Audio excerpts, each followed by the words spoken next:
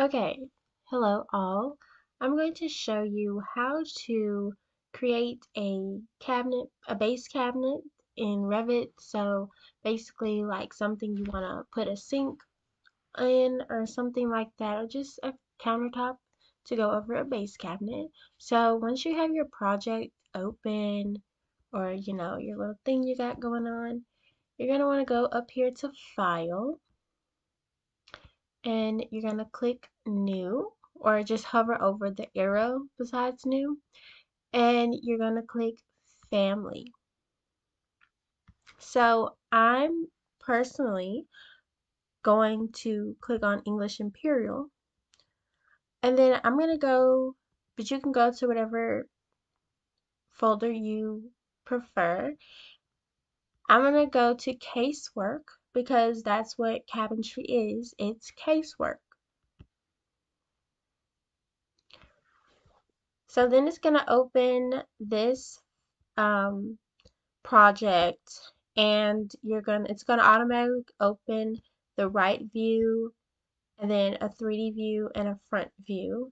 So the reference level is the plan view. When you see this view here, this is a floor plan view of your cabinetry. Please know that before you start modeling your cabinet, because if you're like me and you didn't know what was what, yeah, this is plan view.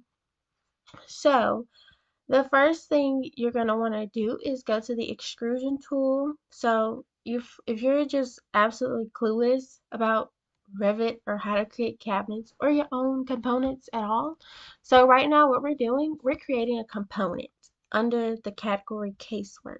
So this extrusion button, extrude means to thrust or to force out, if you just simply Google the word extrusion. So basically that's what we're going to do. So click on extrusion, and these things here are reference lines. These dash lines, they're reference lines. So like in Revit, it automatically gives me the reference line a width of 4 feet and a depth of 2 feet. So base cabinets are usually 2 feet deep, but you can really choose whatever width you like. So I'm not gonna go to 4 feet, but if you want, you can. That's why you have reference lines here. So you have different tools in the draw section. I'm gonna go with the line tool, but if you wanted to, you already know your measurements, or you just want to do a random cabinet, you could do the square tool. And as you can see, there are dimensions showing you how far out you're going. I don't prefer the square tool because at the end of the day, it's gonna dictate them as single elements anyway. So I'm gonna select that. I'm gonna hit the delete button, and I'm gonna go with the line tool, and I am gonna do 2 feet wide by 2 feet deep.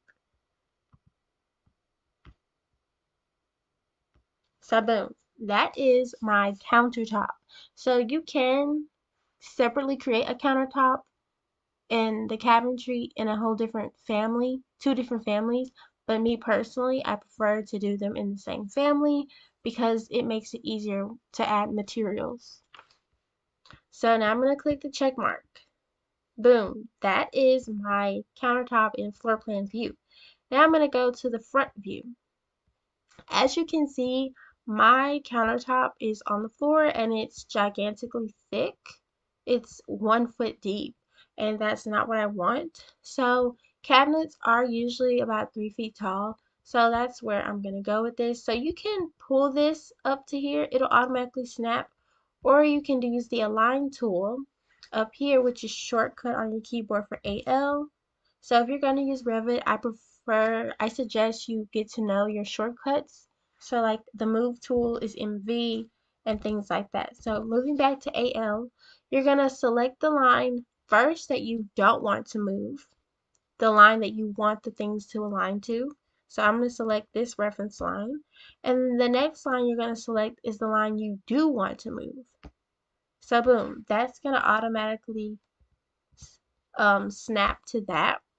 So I want my countertop to be 2 inches thick, but the thickness of countertops really range. So you can go up here in the depth box and just type in a depth, but it just does that. So what I prefer to do, and I'm going to press the undo button up here, is I prefer to just draw a detail line by going to the shortcut LI on my keyboard, or you can go to create model line, and I'm just going to draw a line 2 foot deep, and I'm going to align that tool. So I'm going to press AL on my keyboard. I'm going to align that with the bottom of this, and boom. Now I'm going to select that little detail line, and if you don't know how to do this, you can just hover over and select and press delete. So now that I have my countertop, I'm going to do my actual base cabinet. So you can either model that in the front view by going to create extrusion and doing that, or you can do it again on the plan view. So that's the one I learned it on, so that's the one I'm going to do. That's the one I feel like is the most basic as an amateur who is learning Revit, or just, needing to know how to do a base cabinet. So I'm going to click this time the rectangle tool since I already have my countertop. And yes, countertops do have an overhang, but for the purpose of this video, I'm just going to do a base cabinet. Obviously, if you want an overhang and the depth of your cabinet is 2 feet and the width is 2 feet, you might want to go over like half an inch. So you would, make that 2 feet and a half, an inch. But I'm just going to do the same. I'm not going to do overhang for this. So once I did that, I'm going to press the check mark and go to the front view. And I'm going to shortcut AL on my keyboard. And I'm going to align that with that. So now everything is aligned. And now that I think about it, I do want to do an overhang because it kind of just looks weird. So you can go to the front view and just click your countertop and just pull it out. I'm not doing exact measurements. I'm just overhanging it a little bit. But if you did want to do exact measurements, you can definitely, put in some more reference lines, or you can LI shortcut on keyboard and go out.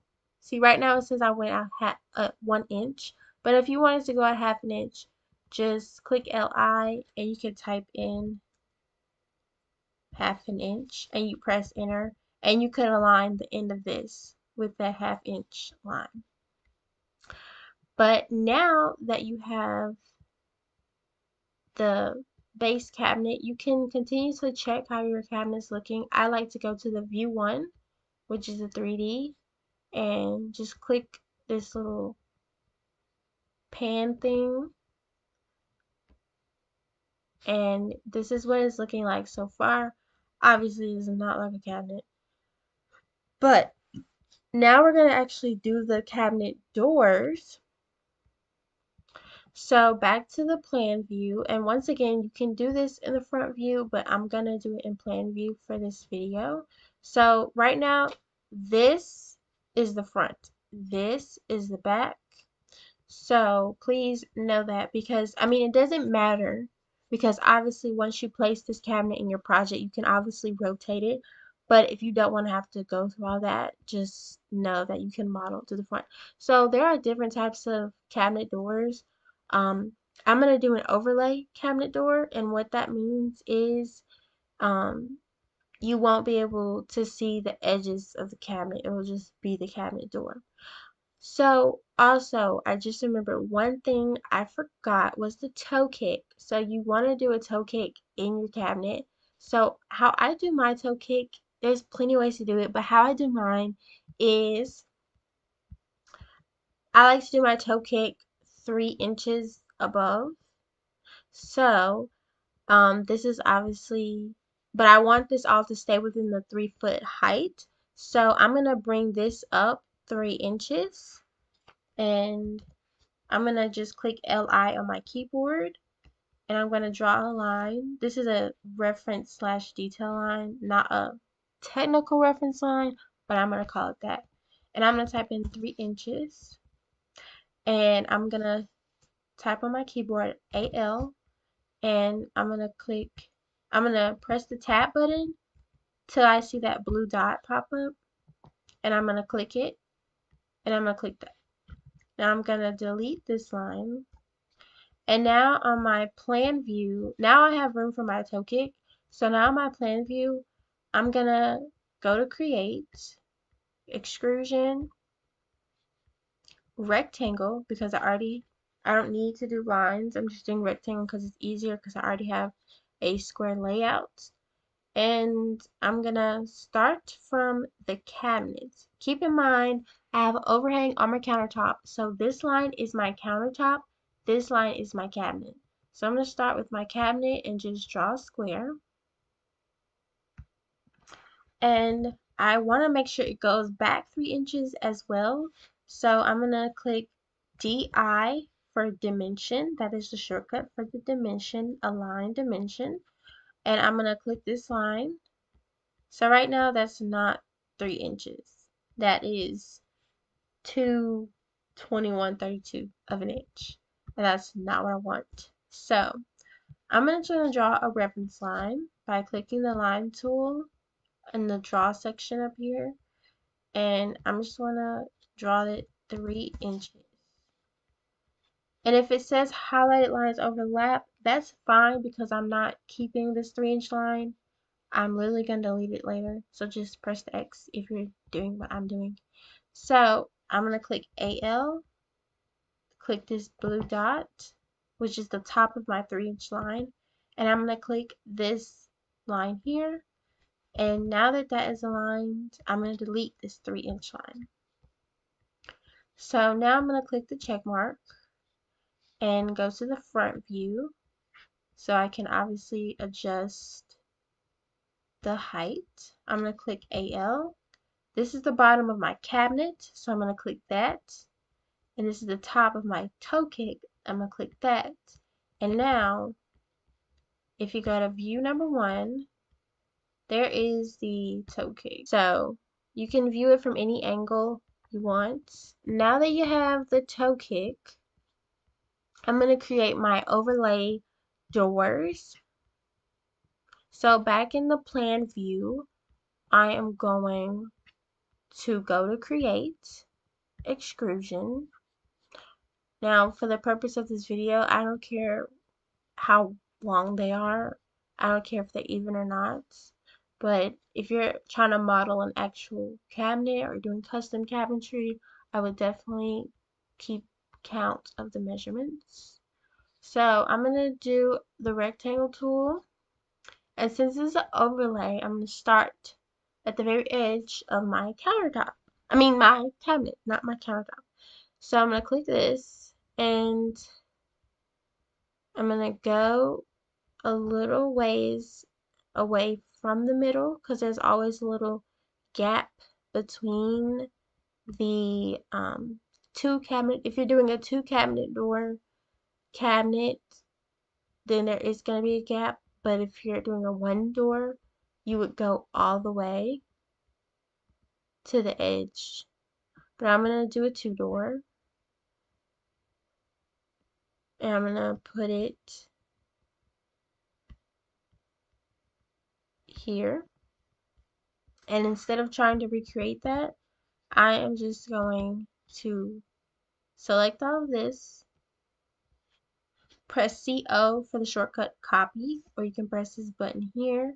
And as you can see, I'm just going to press CO and start at this corner and move it here. So now we have two doors created in the same extrusion. Now I'm going to press the check mark.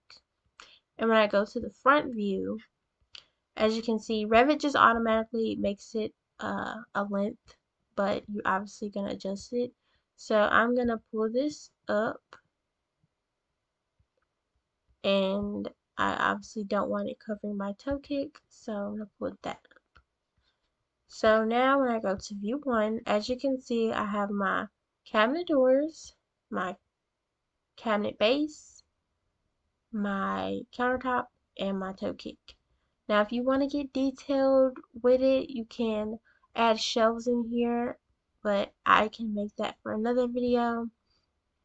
I would only recommend doing that if you're going to draw a detailed drawing through this cabinet, like make a section cut through the cabinet. But if you're not, then you don't have to worry about that, but I can make that in another video. So now really the final step in creating this cabinet is doing hardware, so pools. So I'm going to go to my front view, and I'm going to do some circular pools. So I'm going to go to extrusion, the circle tool, and I'm just going to do a 3/4 inch circle radius, and I'm going to press copy, and I'm just going to copy it over, no specific measurements. Now I've done my two hardware pools in the same extrusion. You can make them separate extrusion if you want them to be different, like lengths or widths, but I want them to be the same length and width, so I'm going to go to check mark. And they look fine, but you got to go to the plan view, and as you can see, Revit has made it a really specific thickness at 1 foot. So as you can see, the pools are starting at the back of my cabinet doors, which is what I don't want. Even though that is where the screws go and everything, I want the actual pool goes on the front of the cabinet doors, which is here. So that's where that is, and they obviously don't want them to be super thick, so I'm going to pull this back. I went too far back. I'm going to pull this back like right. You can actually, I'm not doing specific measurements. So those are my pools. And you can even view from the right side. So this is the right side of your cabinet. And if you wanted to view the left side, just go to view 1 and toggle over to the left side. So if you want to add materials to your cabinet before putting it in your project, which you can after, but if you want to go ahead and do it now, you just select the extrusion. So I'm going to select the countertop, and you would go over here in the properties and see where it says material and by category. Just click here, and it's going to pull up your materials. I'm just going to type in some marble. Revit automatically comes with materials, but you can create your own by clicking this here, and I can make another video on that. So I'm going to load this material in the document. This is a nice pretty marble that Revit has, so I'm going to click apply first and OK. And for the base cabinet, you do the same thing. I'm going to type in wood, and there's different woods. Obviously I wouldn't pick wood flooring, but I'm just going to pick this one here. So you pick this up arrow to load it into your document, and then it shows you a little image or a color here of what it's gonna look like. I'm gonna click apply and OK, and I'm gonna put that same material on my cabinet door fronts. my cabinet doors, and it's already loaded, so I don't have to search it or load it again. So I'm gonna click OK. Now for my pools, I'm gonna choose like a chrome. I'm gonna click this upward button and click apply and OK. And for the toe kick, I'll just do wood that I did before. Now to add it, you click load into project,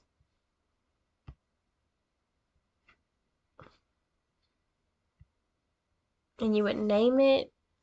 Um, I'm gonna just name it something else, test cabinet, but you would obviously name it what you need to name it.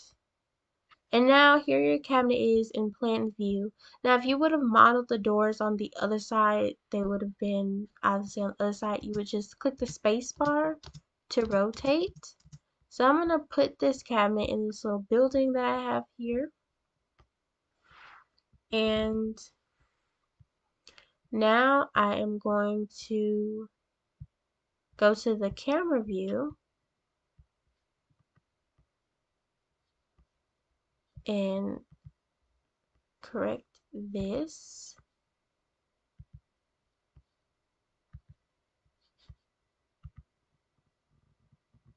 And now I'm going to go to this teapot down here to render, just to show you.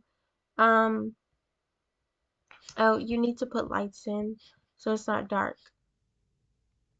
Okay, so this is a quick rendering of the cabinet that was made. So you can see it has the marble countertop, the pools, and the actual base cabinet. So now I'm gonna do a sort of realistic render by clicking this teapot at the bottom. I set the setting to medium and interior lights artificial only. So it's just gonna show the recessed lights that I've put in. But obviously if you put in a bigger light, it's gonna be a lot easier to see. Here's the rendering. It looks a lot better than the other one I showed you. It looks pretty good and realistic. As you can see, the little lights, I've only put in a few recessed lights, but if you're doing a project in Revit, if you're using bigger lights like a chandelier or a pendant or something, it's obviously going to shine a lot brighter than the few recessed lights I've put in. So if it looks a little dark, I mean, that's why I've only put in a few lights just for the purpose of this video. So yeah, that's how you make a base cabinet in Revit. Thank you everyone for watching. Make sure to subscribe and connect with me on all my social medias. I hope this video was really helpful, and God bless.